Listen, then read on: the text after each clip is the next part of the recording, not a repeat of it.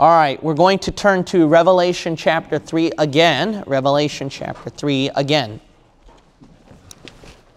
Now remember, we're on the timeline of either at the end of Sardis or the beginning of Philadelphia. We are either nearing the end of Sardis or the beginning of Philadelphia.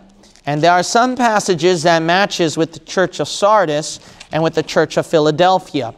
Again, the church of Philadelphia, that is basically the church that is on fire, and no man can shut the door.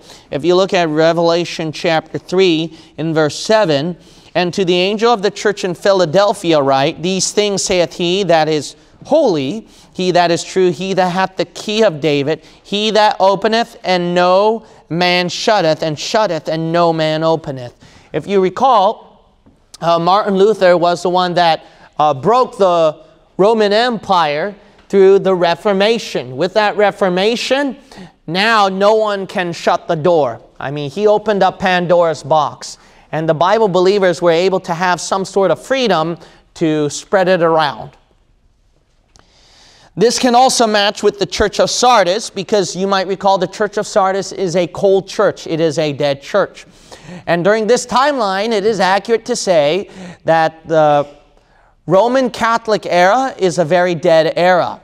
And the Reformation, sure, it opened the door and it started the fire, but it can also be used as the opposite. It was also a very cold timeline, because the Protestants, they were able to convert empires to their own beliefs, and Rome was losing its own empires. But remember, church states are never a sign of revival. It's a spiritual, inner revival thing. It's not church state. So if you look at the history of Luther and then the Calvinists who were able to take over the empires and the Protestants, it was pretty much dead. They weren't very evangelistic, so to speak. They weren't soul winners. Instead, there was political warfare, fighting for whatever territory that they can have their own church within that state. So whichever church took over whichever state, that was the fight. And that's not really a sign of revival. So you can take that as either or. However, there's a few that have kept the fire going in Sardis, and they're not completely dead. So that's why in Revelation chapter 3, in verse 4, thou hast a few names even in Sardis, which have not defiled their garments, and they shall walk with me in white, for they are worthy. So because the church of Sardis, even though it's a dead era, there's a few names that can keep it going, which is why God sees them as worthy. So names you can see right here. We see Erasmus, we see Martin Luther, and then we're going to look at a lot of other names when we keep going down this list. So either the end of Sardis, we call it, or the beginning of Philadelphia. Now remember that the devil, he always sends a serpent whenever there's a sign of revival. Let me repeat that again. The devil always sends a serpent whenever there's a sign of revival. And what he will do, and we study this in history, he will take the things of God and morph into it like a chameleon so that he can make it dead. Yeah, that's good. We see that pagan Rome was falling apart and Christianity was on fire. So the devil, he, like a chameleon, converted pagan Rome into Roman Catholic. And so you've seen nearly a millennia of your history of Catholic religious or pagan Rome. Yeah. And that is considered dead. That's not considered a sign of revival. So then Reformation came in, broke the Roman Empire apart. And remember, our Baptist forefathers, I say Baptist quote unquote, the name wasn't there, but basically the Bible believers who kept the Baptist distinctives or the Bible-believing distinctives, which I taught you in our intermediate discipleship class long ago, whatever group kept those distinctives kept on going. Luther opened the door, so then they were able to spread out even further. That's what happened. So they were always there, but the Reformation was that big open door where they got the more attention. where they were able to freely spread out further. But then the devil, like a chameleon again, he converts whatever is in here, and then we get John Calvin. So John Calvin, he distorts the Bible-believing line. So then we see this line right here where it's pretty abstract. It's not really a straight line. It's not really a Bible-believing line. So I would say this is another line. From Roman Empire, then Reformation, and then Calvinism came out. So we see people who were following the Reformation but entertain ideas of Calvinism. We see that Ulrich Zwingli was church-state, and we've seen that John Calvin was church-state. And John Calvin was the one who revived Augustine's religious cultic belief called Calvinism, just like the religious cultic belief of Catholicism. And I don't care what Ravi Zacharias says about, be careful with the word cult. He's found it as a pervert anyway. So who would listen to a word of a pervert? Oh, Calvinists would. Non-denominationals would, because he talks very smooth. Just like you suckers watching online, whenever a Calvinist preacher just talks very smooth, you just listen to him. Yeah. Instead of looking at the person's flowery language, why don't you look at the Word of God? All right, I know my language is not smooth, and I apologize, but I deliberately keep it that way so that I can keep people's eyes open, that you can't just follow people's speech that flows like milk and butter. Yeah. You have to go by the Word of God, and that's my direct attention that I'm going to give to you all the stinking time, okay? Good, so we have to keep it that way. Let's see right here. Now, with Calvinism, that just corrupted everything nowadays. With their infamous tulip, I've pointed out what that was. That's their 5 damnable beliefs in Calvinism. Now, there are some parts that we can agree with. That's why sometimes Bible believers are called moderate Calvinists, because there are some moderate levels. We can agree with this. Like, for example, total depravity. We can agree that man is totally depraved. But we disagree with the Calvinists about total inability. In other words, a man, he is unable, because he is totally depraved, he is unable to do anything good or to be receptive to the gospel or receive Christ for salvation. So that's an example. I've already explained that last time. Now, as the Bible believers are coming out, it's always a second generation or somebody who takes the Bible believer's mantle, and then it goes downhill. Luther was the guy. He's the one that kicked people's tail, and he was a rough guy. Melanchthon, who came after him, was the guy who talked like Ravi Zacharias. He was the theologian. He's the guy that talked like milk and butter. If you looked at the history of the New Testament church from Dr. Ruckman, page 473, I will go over here. So this is what happened to the Bible-believing line. You'll notice a downhill right here. So Melanchthon was the one who carried that Bible-believing line from Luther, but then it just goes downhill. Melanchthon worked with Luther. The connection between Luther and Calvin is doubtful, at least in a personal and practical sense. And it is this personal, vital contact that must be traced in discussing the history of New Testament Christianity. Luther read, say, probably only 2 books by Calvin in his lifetime, but he enjoyed reading them very much, according to his reply in a letter to a friend. These 2 documents were Calvin's reply to Sadoleto and Calvin's treatise on the Lord's Supper. Although Melanchthon's Loci Theologici preceded Calvin's Institute, Calvin is called the leader and standard bearer of theology. For the Reformation, Luther's theology, from a scholastic point of view, was unsystematized, like Paul's. If we are to go by the judgment of the average historian, Martin Luther said that he was drawn to Melanchthon as a fellow reformer because he knew that he himself was incapable of systematizing anything. Okay, the bottom line is, remember I told you Luther is like a gray area, but I put him in a Bible-believing line because Dr. Ruckman puts them that way. Even though there are some forms of Calvinism that Luther sympathizes with, we got to remember this. One, as I've told you so many times, Bible believers throughout our past history, they didn't get all their doctrine straight because they didn't have all the words of God available in their hands. You try doing that. You can't get right doctrine unless you get the right words of God in your hand to study and read and take time. I mean, these people memorize more verses than you Bible believers who get all your doctrine straight. So we have to be gracious and understanding on that. That's one. Number two, Luther, as Dr. Ruckman argued, there are some situations here that he's not close with Calvin. So he's not very close with Calvin.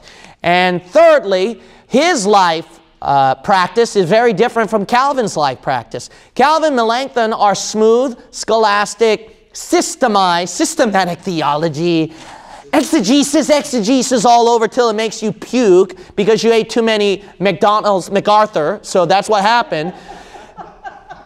So you got to realize here that Martin Luther is very different. He's thinking from a practical standpoint, from a preaching standpoint. And that's a Bible believer's mentality and personality. It's a preacher standpoint, a practical standpoint. And we don't care about kicking tails. Melanchthon cared about kicking tails. And then so he tried to work out a compromise in between. Philip Melanchthon gained the literary circles for the cause of the Reformation. But in so doing, his character revealed the handwriting on the wall. For the evangelism and teaching of Martin, culture had reared its ugly head. It has been noted that Melanchthon quietly and naturally attained his theological position without violent changes and struggles like those of Luther. It is interesting to note that the first systematic work Melanchthon produced was written in the interest of practical Christianity and not scientific theology. Evangelism always precedes culture. The theological scrambles which took place after the Augsburg Confession at 1530 were Melanchthon's bread and butter, but they were the farthest thing imaginable from the spirit in which Luther set about to accomplish his mission. He himself said plainly, this is what Luther said, believe it or not. It sounds like Ruckman almost. Leave my name alone and do not call yourselves Lutherans, but Christians. Wow. What men learn from history is that men never learn from history. Ruckman said the same thing too, but they called them Ruckmanites. It's like those Calvinists brag about calling themselves Calvinists or Lutheran. Isn't that funny? Weird, yeah. Spirit of hypocrisy. Spirit of hypocrisy about these people who don't study history, who don't learn from history. The efforts of Melanchthon as a mediator between agnostics and supporters of Luther during his lifetime shows not only a commendable spirit of Christian charity like Billy Graham, Ockenga, but a compromising spirit of Christian carnality. Melanchthon stood somewhere between Erasmus and Eusebius. Remember Eusebius? That guy that kissed Constantine's foot all the time and then, acted like a Christian too? One quote says this: he could not stand a split and was always trying to heal the breach. End of quote. When Emil Brunner wrote his preface to The Christian Doctrine of God, Volume 1, he traces his own type of theology back to Peter Lombard, to Calvin, and then to the Loci Theologici of Melanchthon. This is an accurate classification in some respects, although it magnifies the sterility of Calvin's impact as compared to with Luther's. And this is not entirely true, as will be observed. The seeds of the destruction of the revival that occurred in Germany in Luther's days are to be found in the same place they were found in apostolic days, in a representative body of cultured dignitaries who became involved in theological controversy instead of preaching the Bible. Culture follows evangelism and teaching every time. Watch out for that. Just watch out for that. Don't fall into that trap. Okay. So this is Philip Melanchthon. Now, the next person we're going to cover who kept this blue line going, Melanchthon brought the Bible believers downhill, who carried on this blue line. Notice Bullinger. So Bullinger, he is not what some people might confuse as the hyper-dispensationalist guy. That's a totally other different Bullinger. This guy's name is Johann Heinrich Bullinger. Page 545 of Dr. Ruckman's text. He was born 1504, died in 1575. Bullinger is the most satisfactory of the reformers. Let's see here. As far as his Christian attitude was concerned, not as volatile as Luther, less vindicative than Zwingli, and more scriptural than Calvin, Bullinger was the son of a highly respected married Catholic priest in Switzerland. When Zwingli was killed in battle, Bullinger became pastor of the great Minster Church in Zurich. In 1536, he helped draw up the Helvetic Confession. In 1549, he helped compose the Consensus of Zurich, which ended dogmatic disputes among Protestants in Switzerland. Bullinger was a staunch reformer, taking sides with Calvin and Zwingli against the Catholics and the Anabaptists. Oh, who are the Anabaptists? That's us, where we come from. But I'll explain that later. But unlike Calvin and Zwingli, he showed more toleration.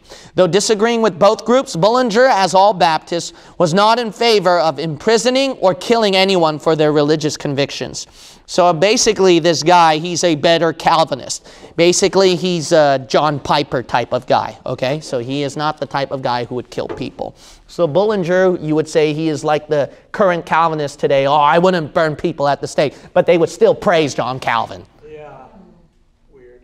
Yeah, that's very weird, isn't it? Now, you might say, did John Calvin burn someone at the stake? Yes, I read some of the ridiculous rules that I've given to you about that Calvin did against to create a church state. It was so hilarious. Like you might recall, he jailed a person a couple of days because the way that they did the hairstyle was just not right. And it was just so messed up, and it was just so weird. Now, some people will say, and Calvinists would always love to argue that Servetus, when he was burnt alive under Calvin, that Calvin had no part in it. Now, a guy named Michael Servetus, he detested, this is a book from Andrew Sluter. It's called Calvinism in the Crosshairs. And I'm reading a Kindle format, so this ain't going to do much help. But this is basically found on chapter 1. Chapter 1. He gives a history of Calvinism here. But he gives a quote about, let me just read some things here that he wrote. This fact is no better seen than the story of Michael Servetus. Servetus was a man with some strange beliefs, no doubt. He believed in baptismal regeneration, although he detested infant baptism, had a skewed view on the Trinity, and thought revelation was completely historical with no future fulfillment. But it was his view on the Trinity that got him in hot water with Calvin. Servetus had correspondence with Calvin through the years and even read his Institute. Servetus' views on the Trinity had been condemned by the Roman Catholic Church as heresy. He was arrested and condemned by the Roman Catholic corps, but managed to escape their custody. So instead, they burnt an effigy on him. That'll teach him, he wrote in parentheses. Just a few months later, he shows up in Geneva. Why? Because it's freedom. These guys are loving people. John MacArthur fought for my rights, and then now we can have freedom here in California, religious freedom. So where the Pope of Protestants had him arrested and tried. So remember, that's John Calvin. He was known as the Pope of Protestants, for some of you who didn't know that sometimes. On October 27, 1553, Servetus was burnt alive at the stake for his heresy by the Protestant Church State of Geneva. Some modern-day Calvinists will try and say that Calvin had nothing to do with the trial and execution. But Calvin's own words beg to differ. This is what he said in a letter, quote, I am unwilling to pledge my word for his safety. For if he shall come, Servetus, I shall never permit him to depart alive, provided my authority be of any avail. Wow. Now, blah, blah, the Calvinists, I'm sick and tired of Paul Washer, John MacArthur, Piper should pipe down a bit, and then James White. They blah, blah, blah, blah, blah. No, they didn't read Calvin's letters. They didn't read that. They're just lying. I thought their lordship salvation, that fruit should come out of them. They got nasty fruits, man. Lying. I doubt their salvation now, you know.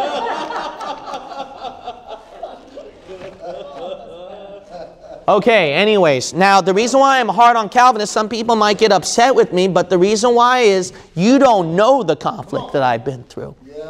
You don't know. It's like if someone told you about the fight that was going on that they had with someone going on in their family. It's not your place to judge what's right and what's wrong if you had no business and you have no idea what's going on. All right, and so then why don't you study up a bit, but you don't study. Instead, you just hear, and then you just like to hear whatever you want to hear and think that we're all the same bunch. No, we're not the same bunch. Now, this is what's been going on. And to carry on this line here, it's a straight line, so I won't say that he is a Bible believer, but this guy can carry something where the Bible-believing line can have ammunition. His name is Jacob Arminius. Now, who is this guy? This guy was the enemy of Calvin himself. So Calvinists will say, are you an Arminian, or do you believe in Arminianism or Calvinism? Now, there's no such thing. Okay, there's no such thing. However, Jacob Arminius, he did play a pivotal role where Calvinists know that this is the guy that attacks their system. He is born in 1560 to 1609. He was the thorn in Dr. Upman's Church History book, page 547. The thorn in Calvin's flesh and in the flesh of his followers. Born in Oudewater, Holland, he received his education at Utrecht and Marburg. He studied in Geneva and Basel under Theodore Beza. Okay, so this ain't a dummy. This is a guy who had similar backgrounds like Calvin. He became professor of theology at the University of Leiden in 1603. Before his death in 1609, Arminius held a synod of Reformed theologians for the purpose of clarifying some of Calvin's more scrambled type of anti-scriptural guesswork. After his death, Arminius' followers presented a 5-point answer to Calvin's 5-point tulip system. Often slandered by hyper-Calvinists, Arminius actually taught the system used by Billy Sunday, Dwight Moody, George Whitefield, George W. Truett, Dr. Delhan, Charles Fuller, Jack Van Impe, Jack Hyles, Lee Robertson, John R. Rice, and Billy Graham. The only place where Arminius differed with the fundamental soul winners of the 19th and 20th centuries was that he taught that although God would give the saints grace so that they need not fall, still he thought that some scripture seemed to teach that it was possible for a man to fall away from salvation. This was John Wesley's position and the position of Sam Jones. So we see right here that Bible believers are very much like Jacob Arminius, but that one thing we differ is, no, we believe that once saved, always saved. We don't believe you can fall away. This consigned Arminius to the rack immediately. Now remember the torture device, the rack, that I've explained in Intermediate Discipleship from the Inquisition. So they tied him on the rack. Although strangely enough, his Calvinistic opponents, who were supposed to believe in eternal security and election so strongly in the same breath, believed in baptismal regeneration by sprinkling babies. There are heretics, and then there are heretics. In view of the fact that the Episcopalians, Methodists, Lutherans, Catholics, and Pentecostal groups all taught that a Christian could lose salvation, only a fool would think that they had not found something in the Scripture to lead them to believe that. And then he gives up the wrong passages that people use and abuse who are not dispensational that talk about losing salvation. Let's see right here. Arminius, I'm reading on page 548. Here's a famous saying. Dr. Ruckman, when he was going through his master's degree in front of the examining board, they asked him if he was a Calvinist or Arminian. I told them that I was an Arminian till I got to Calvary, and after that I was a Calvinist. I was told that is not a very good answer. I replied, it wasn't a very good question. Arminius believed that man was totally depraved, but his will was not depraved. Yeah, that's what we agree in. He taught that Christ died for all sinners. Yes, we agree with that. And those who rejected his atonement, he died for them. Yes. Amen. He also believed that election was conditioned on foreknowledge. Yes, because that is exactly what the Scripture stated. Yes, he taught that any sinner could resist the Holy Spirit and the grace of God, exactly as the Scripture stated the matter. Yes, we agree. Let's see right here. So notice right here that a lot of things that Arminius taught we can agree with. This is interesting. Dr. Ruckman argues in 1618 a synod was held at Dort for the purpose of putting 13 Arminians on trial by 117 Calvinists. Wow. Cowards, man. The Arminians were found guilty and deprived of their clerical positions. The Lord retaliated with the greatest revival England ever saw under the ministry of an Arminian, John Wesley. While the Presbyterian and Reformed churches in England and Holland went down the tube.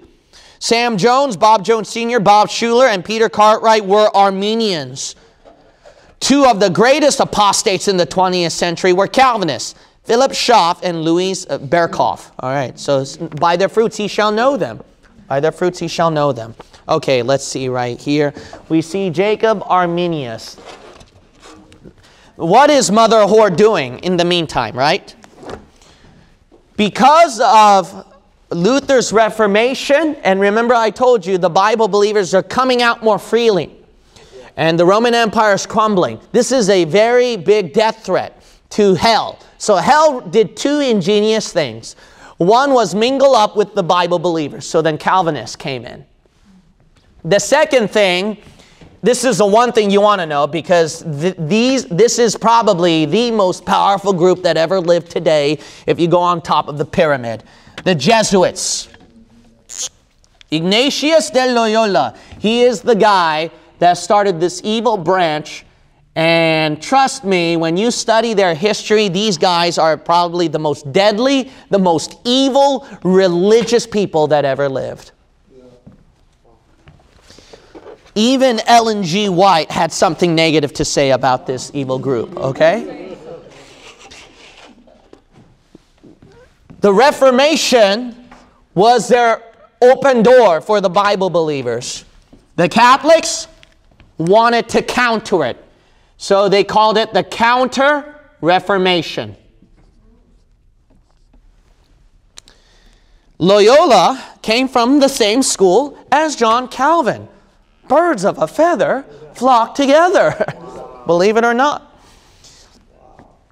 Okay, now I'm going to read from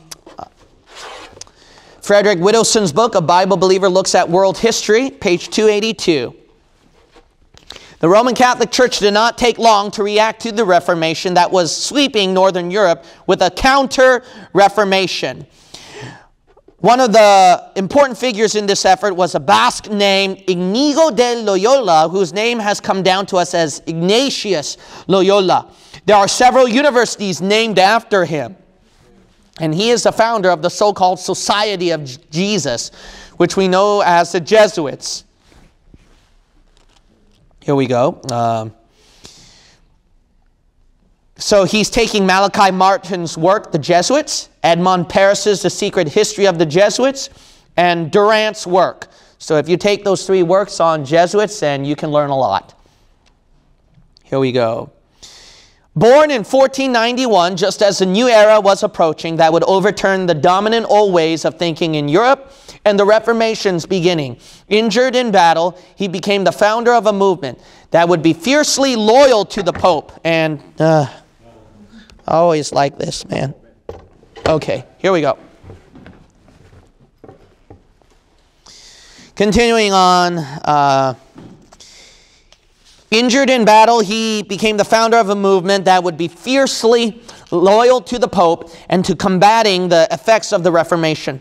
He developed a series of spiritual exercises designed to strengthen his disciples in their purpose.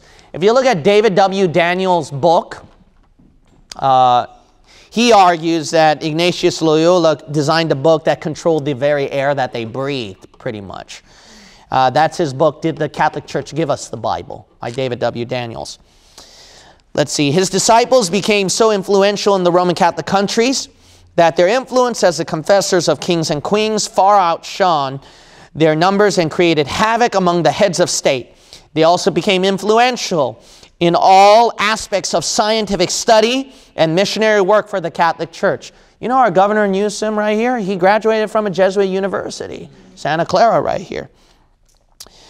So you got to realize they are at the pinnacle of education.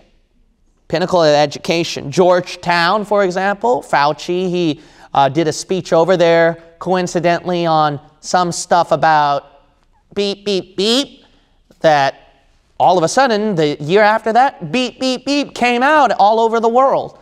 Strange, right? Strange. Birds of a feather flock together. There's something evil within everything. Anyways, let's see here. Their efforts at sabotaging the Reformation and their espionage in the Protestant countries became so much a factor that there is, according to the Oxford English Dictionary itself, a word to describe deception, lying, and intrigue called Jesuitry. Didn't you know that? That speaks volumes. The power of the Jesuit order was so feared that one of our founding fathers and first presidents reportedly had this to say about them. Quote, I do not like the reappearance of the Jesuits. Shall we not have regular swarms of them here in as many disguises as only a king of the gypsies can assume, dressed as printers, publishers, writers, and schoolmasters? If ever there was a body of men who merited damnation on earth and in hell, it is this society of Loyolas. Nevertheless, we are compelled by our system of religious toleration to offer them an asylum. That's John Adams, his letter to Thomas Jefferson, May the 5th, 1816. Here's another one. This is an American Presbyterian pastor in the work Papism in the 19th Century, 1841, by Robert J. Breckinridge. Quote, the Jesuits direct all the affairs and shape all the principles of the papal church in the United States. These are startling facts. Though we have long known them, we are shocked at the contemplation of those approaching evils, which this new proof brings so clearly before our minds. Yes, we repeat it, the nation cannot avoid the most dreadful calamities from this fatal and corrupt society unless prompt and vigorous measures can be taken to deliver it from the impending curse. The Society of Jesus, Jesuits, is the enemy of man. The whole human race should unite for its overthrow. Earth and heaven should rejoice together over its tomb. For there is no alternative between its total extirpation and the absolute corruption and degradation of mankind.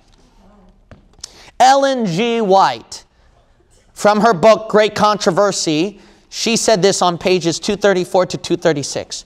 The Jesuits rapidly spread themselves over Europe, and wherever they went, there followed a revival of popery. To them greater power, a bull was issued, reestablishing the Inquisition, and atrocities too terrible to bear the light of day were repeated in its secret dungeons. Such were the means which Rome had invoked to quench the light of the Reformation, to withdraw men from men the Bible, and to restore the ignorance and superstition of the Dark Ages. Let's see right here. One of the practices of the Jesuits, Widdowson continues on page 283, one of their practices was to infiltrate Protestant universities and schools, posing as Protestants, all the while subtly changing the teachings to be more favorable to the Catholic Church, and to the Pope in particular, in calling into question core Protestant beliefs. As I have stated before, the idea of a Protestant theologian graduating from a Jesuit university should give one pause At the very least, and anything he says against the Bible should be looked at very skeptically.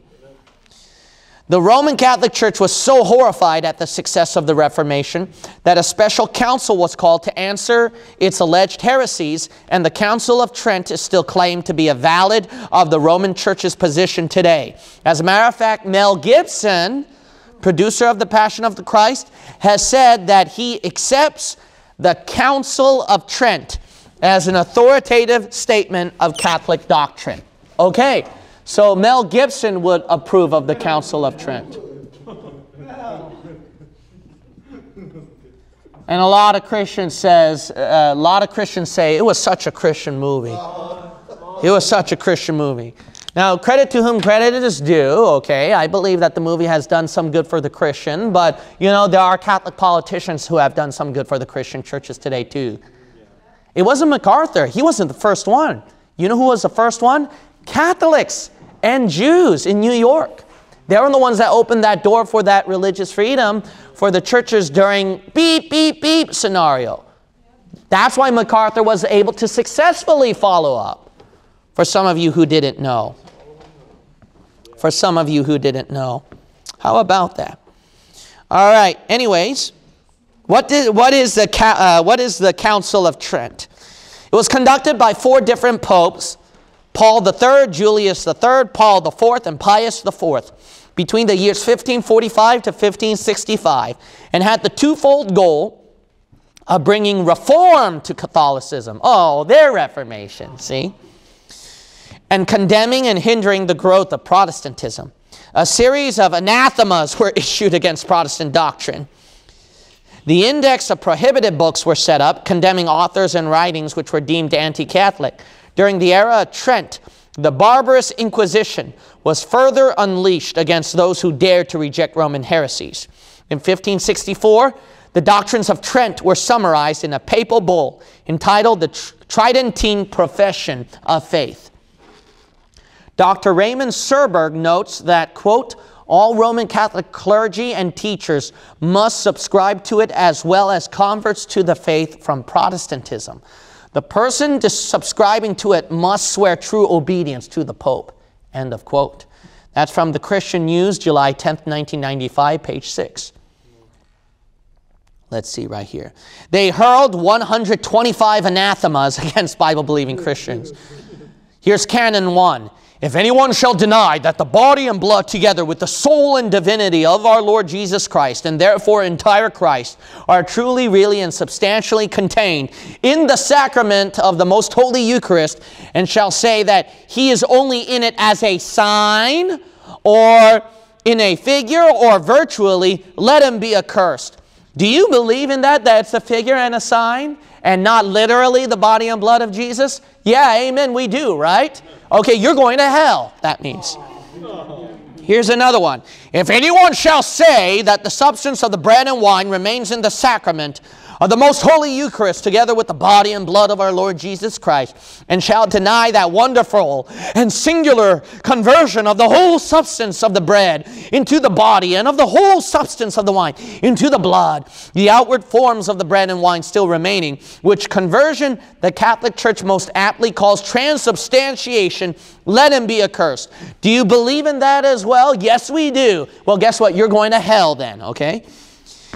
If any man, this is Canon 2. Now this is Canon 6. If any man shall say that Christ, the only begotten Son of God, is not to be adored in the holy sacrament of the Eucharist, even with the open worship of iatria, and therefore not to be venerated with any peculiar festal celebrity, nor to be solemnly carried about in procession. See, they're worshiping a cookie.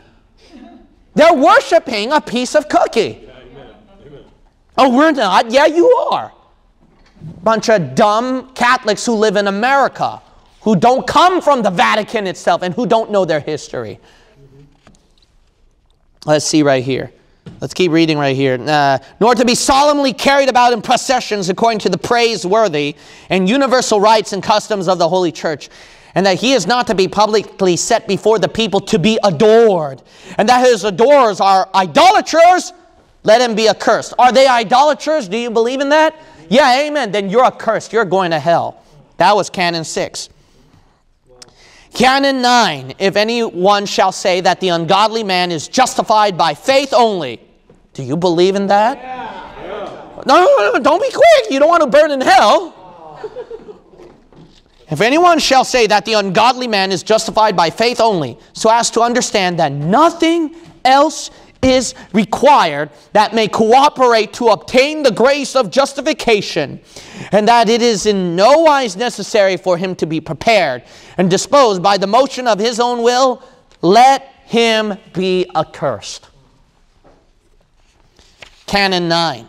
Now here's Canon 12. If anyone shall say that justifying faith is nothing else than confidence in the divine mercy, pardoning sins for Christ's sake, yeah, glory to God, amen. Or that it is that confidence alone by which we are justified.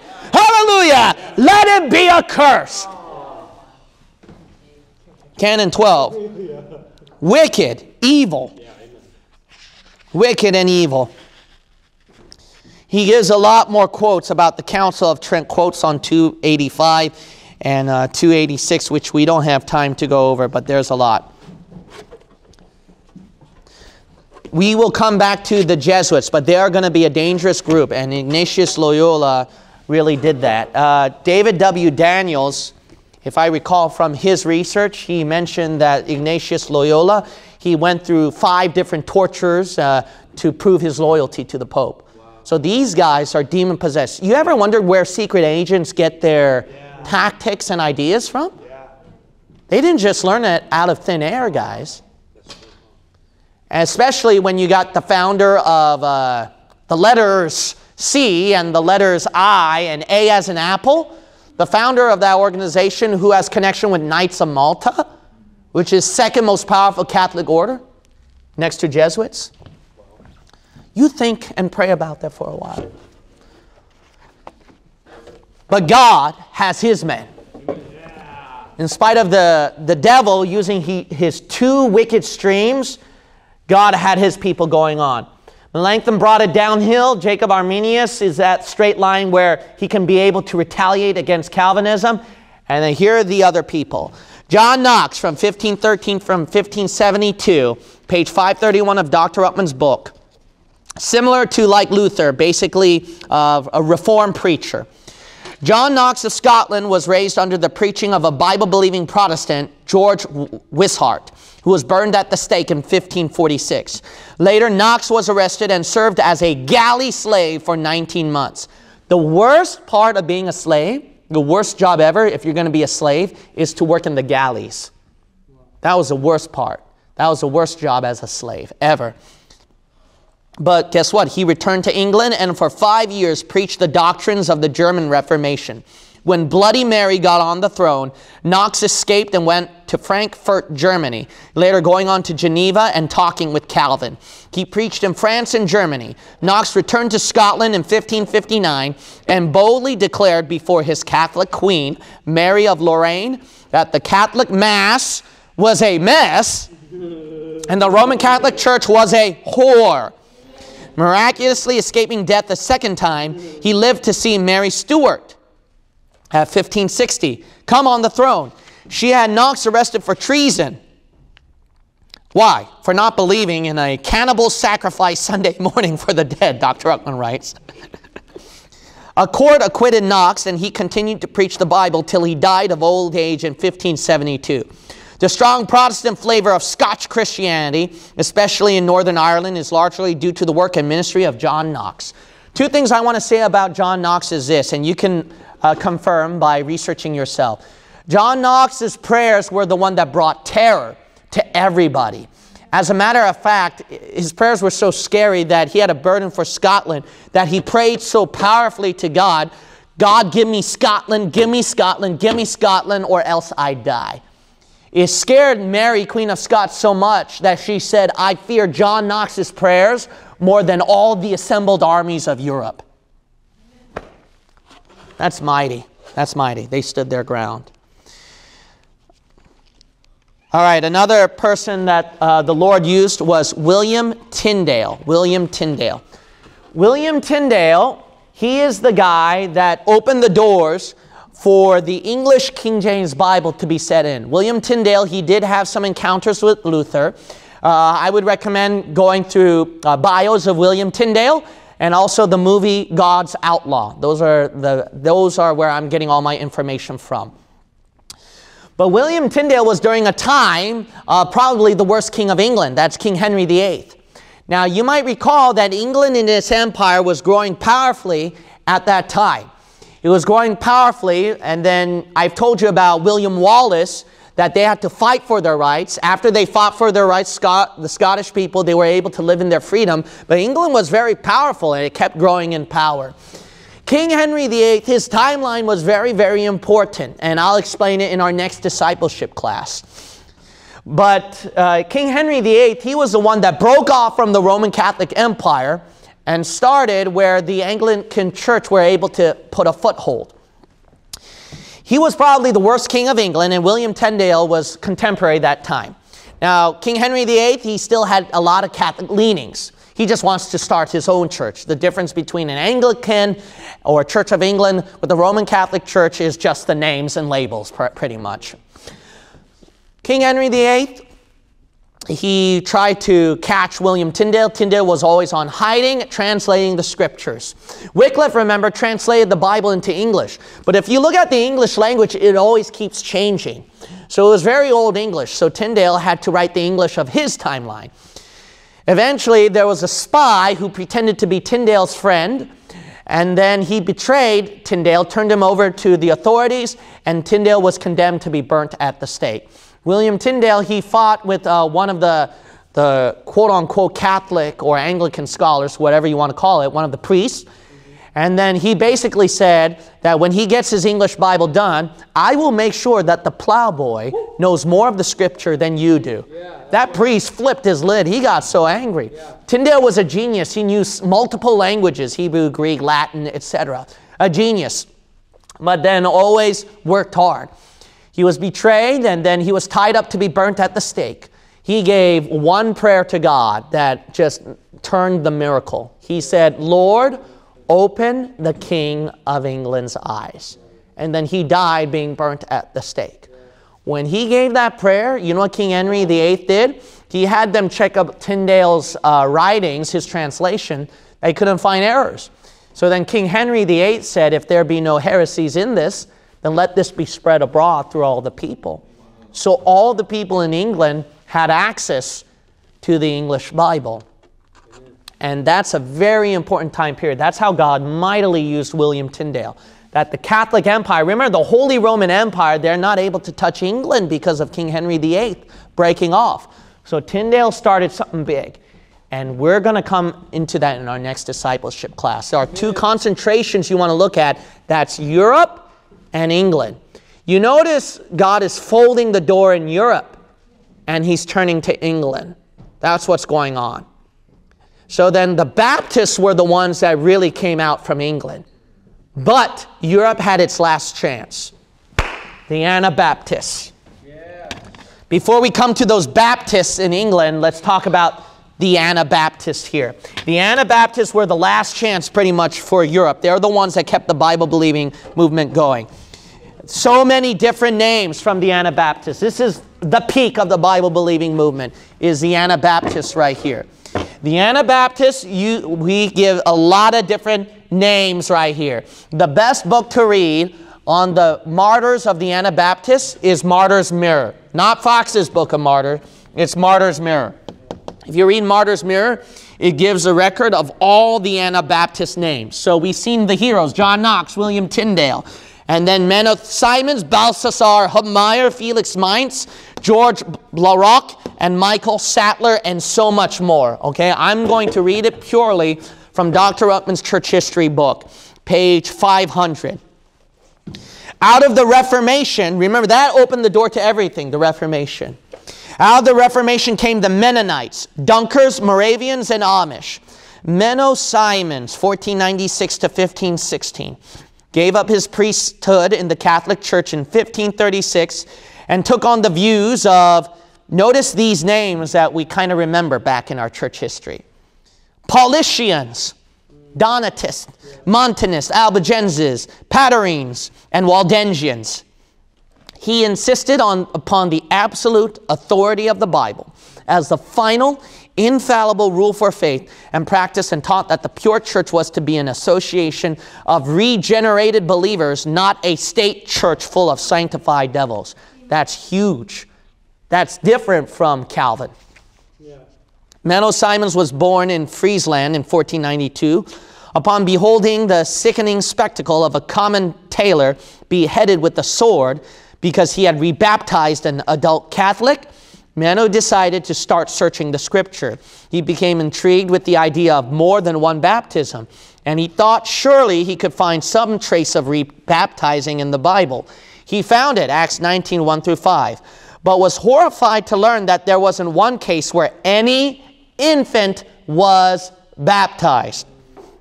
Whereupon he read Luther's works, and then went and talked to Bullinger and Bucer upon the matter. He found out that they could no more justify infant baptism than praying to dead saints.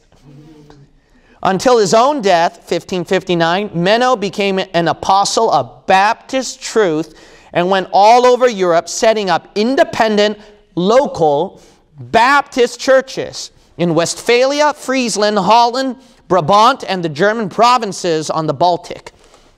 Menno's followers in Lithuania emigrated to Russia and founded scores of churches in the Crimea. Charles V said that all of Menno's followers should be burned at the stake. The governor of Friesland said anyone giving him food, shelter, or assistance would be killed as a heretic. 14 of his followers were burned in 1534 at England, and 4 more in 1538. Menno published several works: Renunciation of Rome, Testimony against John von Leyden, and the Foundation Book. Balthasar Meyer, 1480 to 1528, left the priesthood and came boldly out into the position of a Bible-believing Baptist. He was burned at the stake, and the papists in Vienna drowned his wife in the Danube River. When the Bible-believing Protestants in the Netherlands tore down the images in Catholic churches at 1566, Philip of Spain sent 10,000 Spanish Catholics up into Holland under the Duke of Alva and killed over 9,000 Bible-believing people between 1567 and 1573. The murderous Duke of Alva, who ranks with such butchers in history as Lenin, Bonner, Tilly, Stalin, Bloody Mary, Hitler, and Torquemada, inspired William of Orange to raise up a revolt, 1568, which at first was unsuccessful, but later ran the Spaniards out of the country. The Duke of Alva slaughtered another 7,000 Bible believers in 1576 in Antwerp, and by this act so infuriated the entire nation that Holland and Belgium united with France and Germany in their efforts to drive the Spanish out. Let's see right here. The greatest recipients of these religious debaucheries were the Anabaptists. The Anabaptists had come from a long line of believers who never at any time practiced infant baptism, nor at any time approved of a state church. Further, there is no evidence that they at any time were deceived by the traditions of the fathers. This made them a target not only of the psychotic papists, but also the target of Calvinists, Zwinglians, and Lutherans, just like today. The Bible believers are the targets of the state, church, and Calvinists. Oh, whoop-de-doo. Yeah. You don't know that? Well, just look me up. You see how many Calvinists get angry at me. While the Catholics continue to slaughter Protestants, sometimes at the rate of 5,000 a week, the fanatical followers of the Reformers, who still had papal blood in their veins, went at the Anabaptists with a fury. Felix Mainz, 1498 to 1527, fell out with Zwingli and the town fathers in Zurich. They set his execution day for January the 5th, 1527. They bound him hand and foot, took him out into Lake Zurich in a boat, and threw him overboard. On the way out, Felix preached to the people on the shore. A Reformed pastor in the boat tried to silence him, but he went on anyway. They put a black cap over his head before dumping him out of the boat. George Blaurock died 1529, was another Swiss Baptist. He put Zwingli to shame when the two debated over the subject of water baptism. George told Zwingli that he had the same right to separate from him as Zwingli had to separate from the Pope. Blaurock was put into chains and led through the streets of Zurich, being beaten by the town councilman till the blood flowed in his tracks. He was then sent back to prison, but later released. He was exiled from Zurich and then pursued from place to place by papists and reformers until Catholics burned him at the stake in Innsbruck, 1529. Ludwig Herzer was decapitated February 1529 at Constance for teaching that water was not connected with salvation in any form. Amen. In Basel, Switzerland, 5 Baptists were drowned. When Gastius reported on the torturing of a Baptist by the followers of Zwingli and Calvin, he said the man cried, "Why do you not kill me? I will not betray my brethren, even if you tear me to pieces. My body is yours. Burn it, scathe it, lacerate it, destroy it if you please. Increase your cruelty, you will gain nothing." He then spat in the face of the Christians who were torturing him. This particular man's sin was that he had been immersed in water following his conversion to Christ. Such an act was an open admission that covenant theology was powerless and that the infant baptism, which supposedly was a seal of the covenant, did nothing but dampen a baby, Dr. Ruttman says. Let's see right here. When Hubmaier left Zurich, 1526, he had gone to Moravia. The local churches there began to multiply rapidly. Some of the congregations moved to Austerlitz. All of these Baptist groups were welcomed by their heretical brethren, the Hussites. You know, John Huss's followers. There were 60 congregations of these Baptists by 1576, and many of them settled in Hungary and Transylvania. Hubmaier's death at the stake did nothing to shake the Baptist congregations. They knew when it came to biblical arguments that Hubmaier had Zwingli beaten a rock in a hard place all of his life. In their debates, Zwingli had appealed to 1 Corinthians 7:14 as a proof that children of saved parents had to be saved. Hubmaier quoted John 3:3. When Zwingli replied that surely John the Baptist must have baptized a few infants, that's what R.C. Sproul did during his debate. And that there must have been some children in the household of Stephanus, 1 Corinthians 1:16. Hubmaier quoted 1 Corinthians 1:14-15 to him and called to his attention that Paul wasn't worried about baptizing anyone, let alone infants. That's good. Quote, Hubmaier said, "You may as well be still," he said to Zwingli. When Zwingli persisted in going on with the old Campbellite argument, Hubmaier reminded him that he had really better shut up, because that is exactly what the Catholic priest had said to Zwingli when those two were in a scriptural debate. Bishop Fabry published 6 sermons against the Baptists in Prague, 1528. Dr. Leopold Dick published a tractate against them in 1531. Bullinger wrote extensively against them. Prince William V offered a reward for every Baptist captured. Consequently, many of the Baptists were hanged, and some of them had their tongues cut out. Soon the prisons in Austria, Germany, and Switzerland were crowded with Baptists. They were branded, drowned, or burned at the stake by Christians. Like today, Calvinists and Catholics are the ones who have all the news media publication and the internet and the subscribers that blinds all you poor fools out there. While the Baptists were the one hanged, persecuted, and preaching the gospel. While they're all study. They ain't preaching the word of God. A certain George Wagner was captured in Munich, thrown in jail, and subsequently burned at the stake. 17 Baptists were burned alive at the stake in Regensburg, while those who recanted had the privilege of being beheaded before they were burned. In Rothenburg on the Neckar, 1527, Michael Sattler, last guy.